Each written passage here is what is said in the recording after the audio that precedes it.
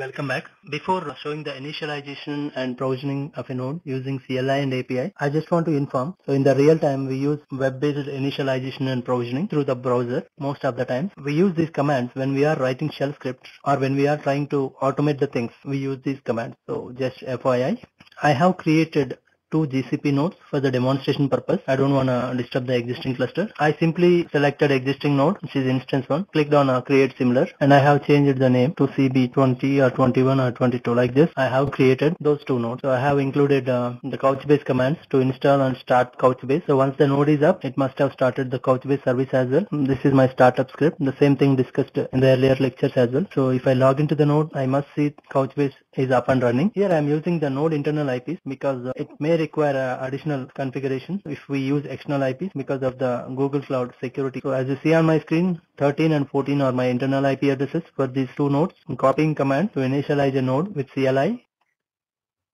You see the success message. Now I'm copying the command to provision a node with CLI. If you open that node IP address in the browser, you still don't get the login prompt.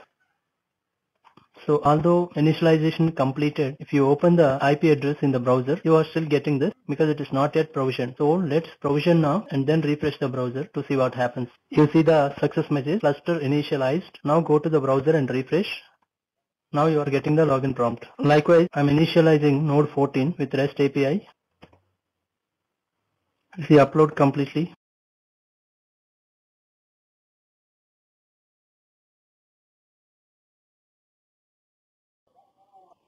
Now I'm copying this command. You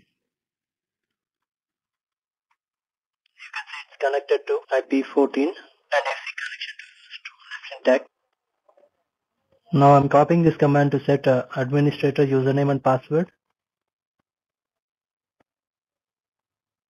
This is the command I just pasted, and you see upload completely sent off, and you see the message connection to host. Now let's load and see the IP address in the browser.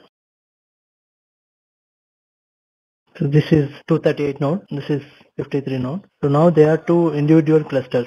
So as of now, you can see these two nodes, IPs ending with 238 and 53. These two are behaving like two different clusters. In the next video, add this node as a member of the cluster. Example, if 238 is there, add this 53 node as member of this cluster so that these two nodes belongs to one cluster.